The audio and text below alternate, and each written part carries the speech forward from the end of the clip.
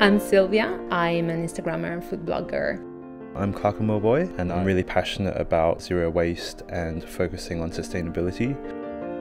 I was really excited to collaborate with Silvia on this particular project. Food photography and styling can really inspire people to cook different ingredients in different ways and have a perspective on how to reduce food waste. The main thing is about respecting the ingredients, but also being creative in the kitchen, and then hopefully sharing that online and inspiring others as well.